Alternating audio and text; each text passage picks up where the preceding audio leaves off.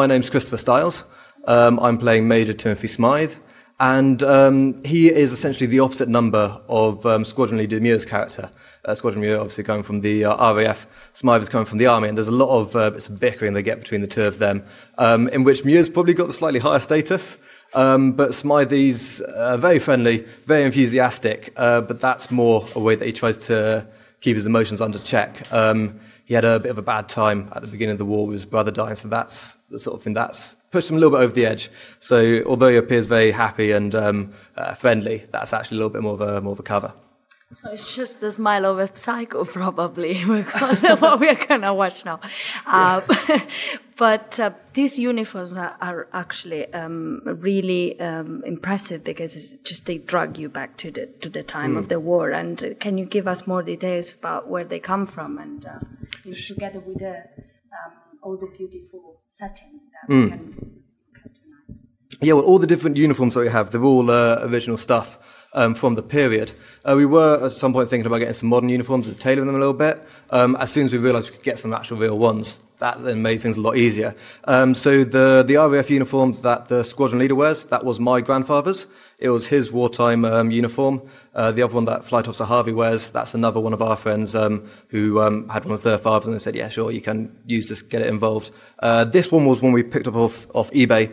But we've always looked to try and get period stuff. And equally, a lot of the different props around the set are all original stuff, or things that are reproduction, or sometimes we make our own props based off reference pictures of the original stuff. But yeah, the idea is to absolutely recreate the setting. And I like to think that another one of the characters is the room. It's everything in the set and the way that interacts with it, and all the telephones work and the radios work. So yeah, definitely, the set was important. So really immersive, like from 0 to 10.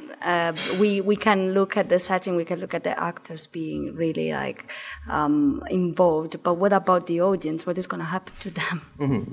Well, yeah, it's definitely immersive for the audience. It's also interactive. So the audience are not only interacting with the characters, the actors, but they also interact with each other. Whether we've got the Parliament setting when they're having debates, they're debating with each other. They're trying to put across their own views that way.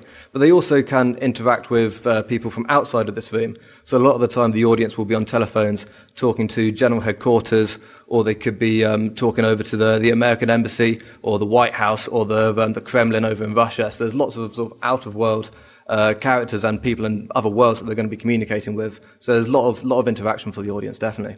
So what's your expectation for tonight? For tonight's it's going to be great fun. We've got a full house, so there's so much energy that the audience bring when they come in. You've got it bustling around. It also means that you've got quite often a lot of conflict of ideas. Each audience member have their own idea of what the way that they'd like to fight the war.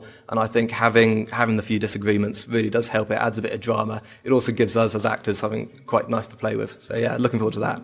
So let's the show begin and let's find out what's going to happen. Yeah. Enjoy the show. Thank you.